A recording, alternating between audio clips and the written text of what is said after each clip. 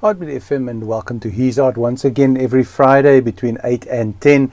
And this morning we've got a special surprise coming into the studio. It's Sister Lungi coming to us all the way from Plettenberg Bay. The lady who also heads up our Bible school in Neisner. And we are so excited. I was looking at the photos the other day, and we've been on radio so many times together.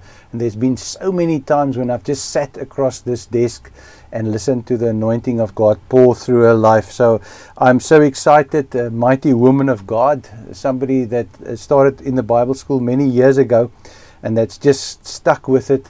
And that's just always such an example of Jesus Christ and of His power and His anointing. So stay tuned in for Sister Lungi coming to the radio. I do believe it's going to be a mighty, mighty blessing.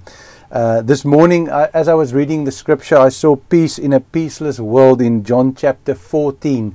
And it was such a profound revelation for me, because in verse 27, Jesus says, "Peace I leave with you, peace I give to you. Not as the world gives, do not let your heart be troubled, and do not be afraid." So Jesus is saying, I leave you peace, guys. I'm leaving it to you. It's not the same peace that the world is offering you. And you know the world is offering you peace of mind at a price.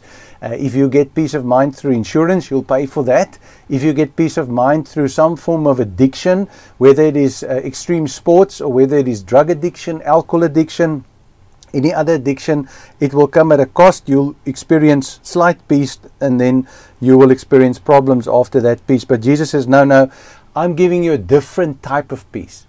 And in a peaceless society, in a world that's gone peaceless, I believe that we need this peace like never ever before. This text, Jesus comforts His disciples. In verse 14, He actually starts off by saying to them, "Do not let your hearts be troubled. Believe in God and believe also in me." So He says, don't let your heart be troubled. And then He gives us 3 P's that I found in this scripture: the promise of power, the promise of prayer, and the promise of presence. That is what we need in these days. We might think we need more. No, we don't need the peace that the world is offering us.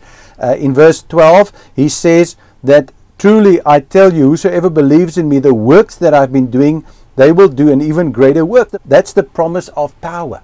He's saying you will receive power, and power will counter this peacelessness, this restlessness, because you will be able to manifest the power of God, the supernatural power of God, in a very peaceless situation. And then the promise of prayer you find in verse 13, where He says, "And I will do whatever you ask in my name." That's the power of prayer. He says, "Anything you ask me, I will do in my name."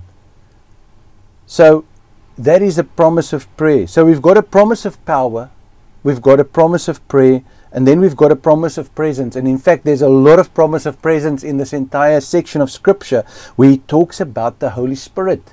In verse 16, He says, "And I will ask the Father, and He will give you another advocate to help you and to be with you forever." He says, He will be with you forever. We know He's the Spirit of truth. We know He's the Spirit of comfort. He's the comforter.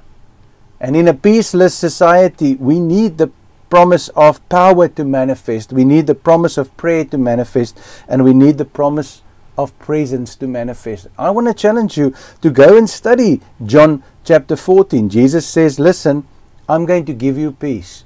But it's not the world peace. You're not going to get this from your bank balance. You're not going to get this from all your problems being solved. No, this peace is going to come in spite of adversity, in spite of difficulty, in spite of challenges. You are going to experience this peace. And then He gives us these 3, what I like to call the 3 P's.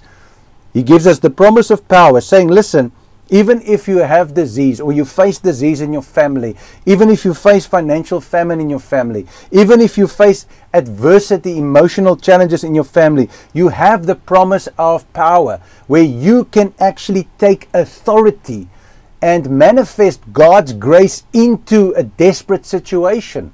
So you've got the promise of power, which will then bring this peace that transcends the understanding. And then in verse 13 He says, "Anything you ask in my name." So we've got this promise of prayer where we go into the inner closet, we go into the inner room, and we experience this prayer. And the manifestation of prayer is so great because we have this capacity to speak to the creator of the universe. Direct communication. Just imagine that. This is a promise of prayer. You can speak to him. The power that created the world dwells inside of you. That's the promise of power. And then the promise of presence, the Holy Spirit, which in the Greek is called the Parakletos, the one who walks alongside, is there for us. He will never leave us nor forsake us. He will remind us. He will teach us. He will comfort us. He will guide us. He will encourage us. And sometimes He will even carry us. So as you're listening to this message or watching it, don't you want to tap into these P's? The promise of prayer, the promise of power, and the promise of presence. In the name of Jesus, you have that today at your fingertips. All you have to do is you have to ask Him. You have to invite Him. And you have to allow Him to come into your life.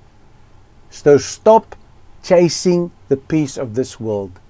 Stop trying to find your peace by trying to solve your problems, trying to become financially secure, trying to provide for this or provide for that. Stop that right now and enter into that secret place. Say, Lord, I come to you today. I come to you in the name of Jesus. I lay my life down. I lay my plans down. Every plan that I have, I lay it down today. I bring it at your feet. And I come and tap into today the promise of power. I ask you, Holy Spirit, that you will remind me and reveal to me what is the promise of power. What is the authority of the believer? Lord, I've not been praying. I come to you this morning in prayer. And I want to tap into the promise of prayer. And Lord, I've been so unaware of your presence many times. But now I want to become aware of the Spirit of God. I want to become aware of your presence. And I say, Holy Spirit, come, guide me, lead me. If I've grieved you, I repent.